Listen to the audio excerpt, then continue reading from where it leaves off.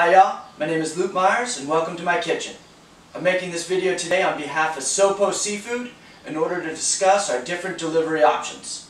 As many of you know, we offer at-home front door delivery Wednesday through Saturday in the greater Portland area. What some of you might not know is we also ship our fish nationwide. Orders can be placed at www.soposeafood.com. At SoPo Seafood, we are trying to limit our environmental impact as much as possible. In all delivery scenarios, we will be using our recycled packaging in order to be able to pack our scallops, our lobster meat, and all fillets in.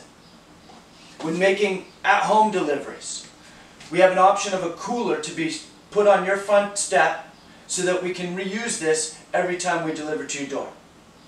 For shipping deliveries, we're trying to get away from styrofoam as much as possible. Whether you're shipping this for yourself to receive, again, anywhere in the US, or you're shipping this as a gift, this is what you can expect. Inside this box, we have a two-layer system. One is this foil liner. This foil liner is reusable. I keep it on hand as a double lining system when I'm taking a cooler out camping or to the beach. Unfortunately, if you're not going to reuse it, it does have to be thrown away. However, what doesn't need to be thrown away is the second lining. Instead of styrofoam, we've contracted with an environmental insulating company to make these recycled denim liners.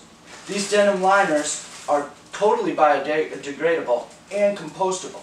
So, if you have a compost bin, after you're done unpacking your box, simply unzip the outside, take the denim liner, put it in your compost. If you can't do that, throw it away, and rest assured, it is at least totally biodegradable. It's one way that we're trying to limit our environmental impact is using recyclable packaging, compost packaging, avoiding styrofoam. You can find more about us at soposeafood.com. Thanks for hearing me out, and best wishes.